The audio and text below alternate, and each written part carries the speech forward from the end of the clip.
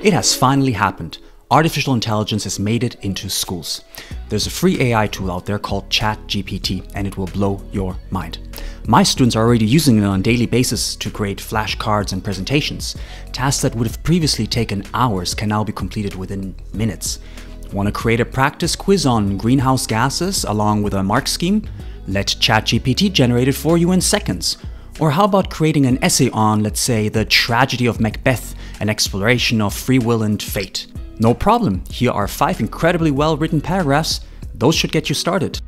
In this video, I will show you all the ways in which you as a student can use ChatGPT. So, let's get started. So what is ChatGPT? In essence, it's a very smart chatbot developed by OpenAI, a US company founded in 2015. At the time of recording this video, ChatGPT was completely free. I suggest you create your own account now. So for that, go to chat.openai.com and create your own account. Here's an overview of all the things we'll be looking at today. Now, it's helpful to think of ChatGPT like your personal tutor, somebody who can explain complex topics, answer all the questions in great detail, create practice questions, help you design study material, and much more. Let's take a look at summarization and expansion. Summarization is great if you need to get the main points out of a long text in a short amount of time. And expansion is great for extracting more detailed information from too generalized information. Let's take a look at both of these separately.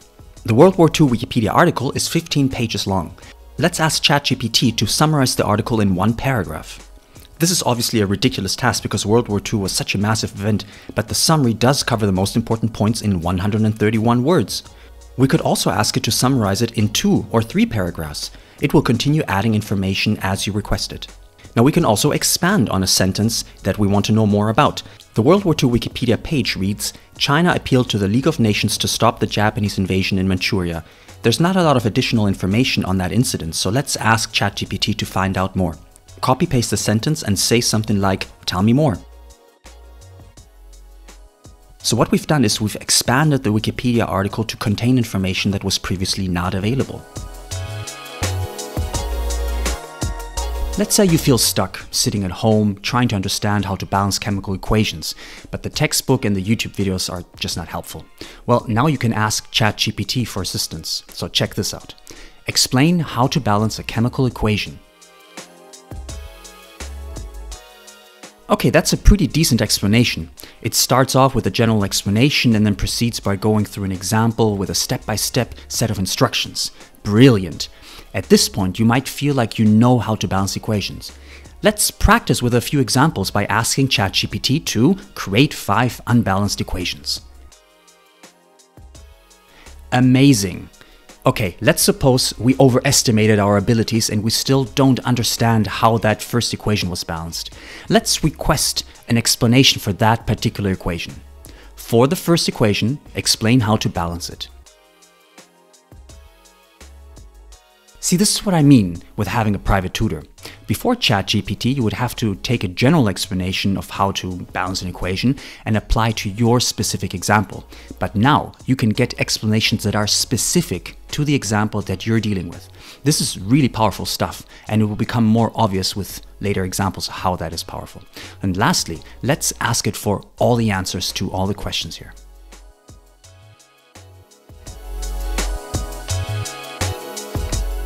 Let's say you were given the task of writing a literary analysis essay, examining the themes, characteristics, and symbols in The Great Gatsby by F. Scott Fitzgerald. Now, maybe you don't know what a literary analysis is and how to write a good one. You could go and ask Google and find out, or you could just let ChatGPT write it for you. So check this out.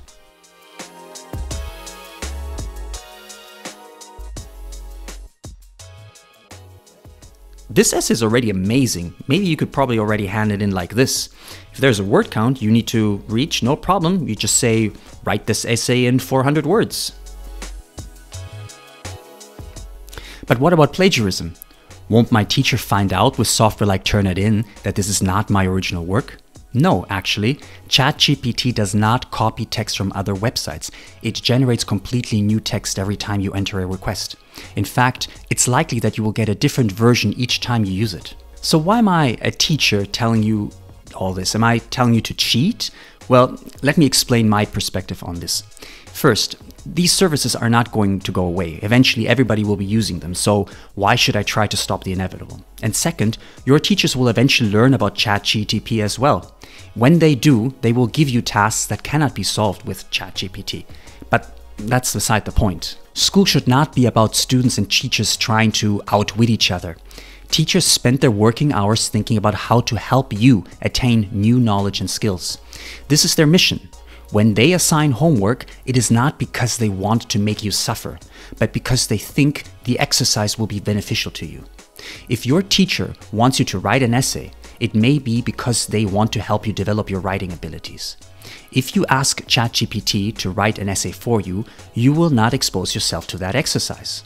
Sure, you'll have a nice evening, but long term, you won't be as good of a writer and you won't do as well on the exams as you could have. If you let ChatGPT write the essay for you, the only person you're really cheating is yourself. So now you've got this really powerful tool at your disposal, and you know what they say. With great power comes great responsibility. Now, I've also created a ChatGPT video exclusively for teachers to help them reduce their workload and to teach better lessons. If you want to do your teacher a favor, send them that video, link in the video description below. I promise they will be very grateful to you. Okay, back to the essay.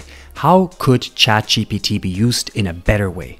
Well, the goal is to write a good essay, but maybe we need more clarity on what constitutes a good essay. So how about asking ChatGPT to provide a checklist of things to include in a literary analysis essay?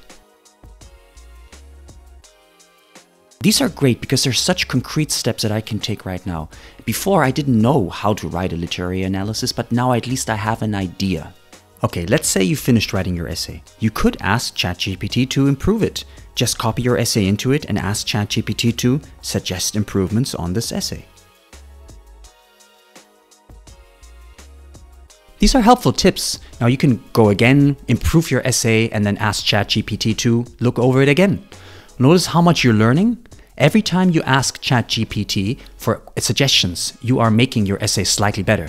I tell you, this is incredibly powerful stuff. You'll be writing fantastic essays in no time, including on your exam day. ChatGPT is really effective at finding mistakes. All you have to do is explain something to it and ask if it's correct. I've created this text, which has 3 mistakes in it.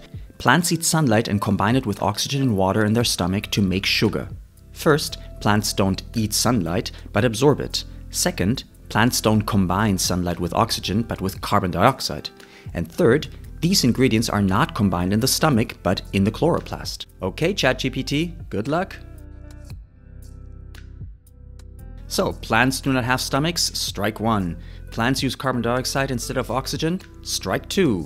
And plants absorb rather than eat sunlight? Strike 3. Fantastic little ChatGPT. So if you want to check if your work is accurate, plug it into ChatGPT and ask for it to check your work. You could even have a conversation with it. Just explain a concept to it, like photosynthesis, and ask it to correct your text. Let's say you want to understand a particular topic, say cellular respiration in biology. So let's start by creating a text on it like this. Explain cellular respiration. Okay, great. Now we have a general overview of what this topic includes. Now, how about creating a flashcard on, say, the Krebs cycle? Let's try that now. If you need more, say something like create 5 more flashcards. These are already great. All you gotta do now is copy the text onto sheets of paper or into your flashcard app. So many of my students struggle with understanding a topic in class. When this happens, it is usually because they lack essential knowledge from previous lessons. I can help them in class, but I have to split my attention across 20-30 students. And when students are at home, they often feel helpless because they can't figure out what knowledge they're missing. But now you can find out. Let's take the Krebs cycle again as our example. What do I need to know first before I can understand the Krebs cycle?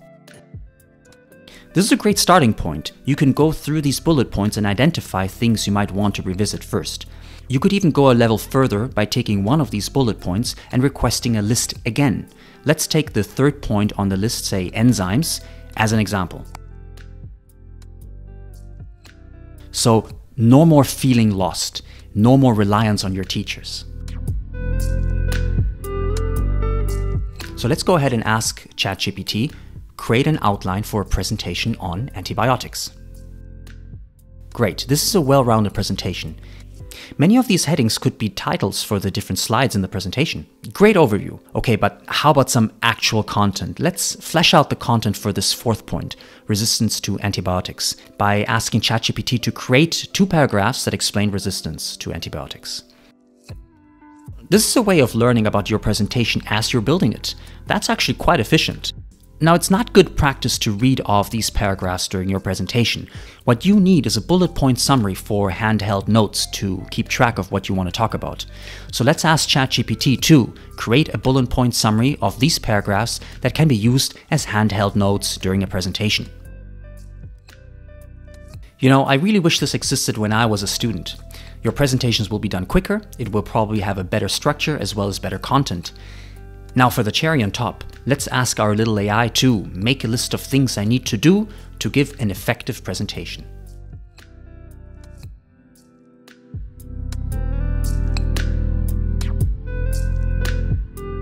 ChatGPT can write code for you and help you understand it. Check this out. Write a code in HTML5 that counts backwards from 100 to 0 in 10 seconds and print the output onto the center of the screen at 30 frames per second in black font size 100.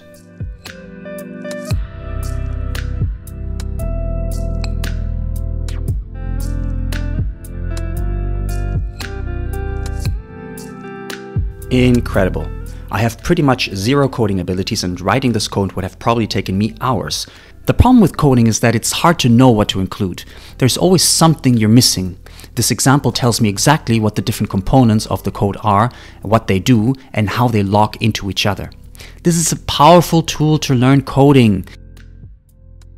Now you can also use ChatGPT to find bugs. I introduced a bug into the code like this and asked ChatGPT to find it for us. And sure enough, it did. Note that this doesn't always work. Removing this semicolon stops the code from working, but ChatGPT didn't catch that bug. Debugging software definitely is better in this regard. Firstly, ChatGPT has a limited knowledge of events that occurred after 2021. It doesn't know that there is a war in the Ukraine and that Argentina won the 2022 FIFA World Cup.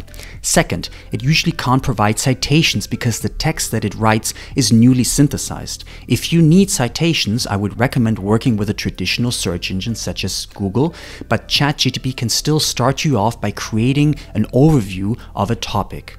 And third, some of its content is wrong, so you can't let your guard down and trust it blindly. If you're working on very important stuff, I would double check the accuracy of the text.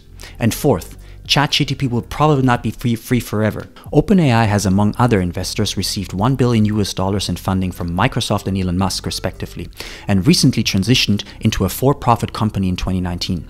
And Sam Altman, the CEO of OpenAI, recently said on Twitter that each chat costs a few cents. I can imagine users having to pay for it at some point. There are probably many neat applications of ChatGPT that we have yet to discover. So what I've done is I've created a Discord group that you can join to learn more about how ChatGPT can be used. Maybe you have a great, neat idea that we need to hear about? So if you want to join, go ahead and click on the link in the video description below.